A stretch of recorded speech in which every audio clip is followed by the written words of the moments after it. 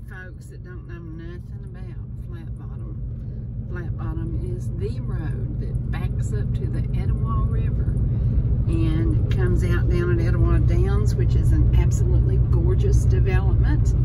And lots of folks have been here several years and never been on Flatbottom, which I just find really, really weird. And the first thing I do when somebody comes to town is I take them on this little circle tour I'm taking y'all on. And we go out Flatbottom and we come back up and we come back out on 372.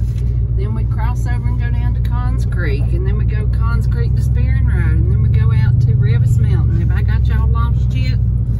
I bet you I have, but let me tell you, if you move to Ball Ground, you better find out about the Backroads. And that's some of the prettiest property, some of the prettiest land, some of the prettiest old homes, and some of the prettiest new homes. There's all kinds of stuff going on out here. Lots of land for sale. Everybody says we're getting too crowded. There's plenty of land out here. Lots of land, lots of places to build, lots of places people are building. Beautiful homes. Beautiful, beautiful, beautiful. It's just a great, great area. And again, it backs up to the Etowah River. And hey, Charles Jenkins running for city council. Good luck, buddy. This is property that backs up to the Etowah. These have long, long driveways. But they all back up to the river, which is pretty cool. And then several of the lots at Etowah Downs backs up to the river. So it's really, really neat. And for price points down here, actually 1 acre sold for $62,000. And then 8 acres sold for about $165,000, so the prices vary. And we have a listing now, 2.5 acres, with an older mobile home in excellent condition. It's $269,000, but it's under contract, red close, and that's the property that sold for $62,000. And just a lot of cool property down here, and it really is still country living. And again, this is Flatbottom. If you hadn't been here, you need to get out and get in your car, get out of your neighborhood, get out of your subdivision, and just get out and ride these roads, because there's some pretty cool stuff out here. That is a home that's being made out of containers, which I think is just the neatest thing ever. They've been working on it for over a year. And there's the home of our former legislator, Garland Penholster. And there's the property that we have under contract. Beautiful, beautiful property. Beautiful property. And right out here is land that sold in 2 days, about 8 acres, sold for about $165,000. So it's a beautiful area, and it is the kind of place, do y'all see how uncrowded it is? Absolutely gorgeous, beautiful.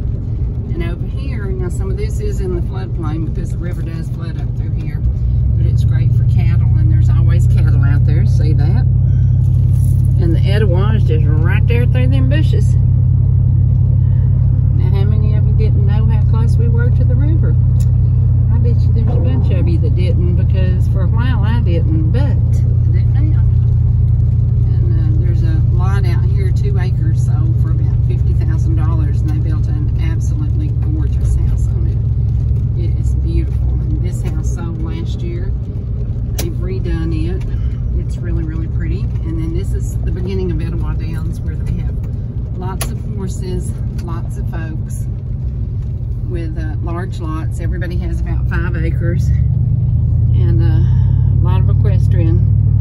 A lot of folks love this area, and it truly is absolutely gorgeous. So this house right here was on the market for just about 3 days and sold in the mid-5s. It's about 3 years old, and just a beautiful, beautiful home. And here's the lot that sold for about $50,000 for 2 acres. So does that kind of tell you what's going on around here? People are moving in, they're loving it. They're loving this country living, and see the horses.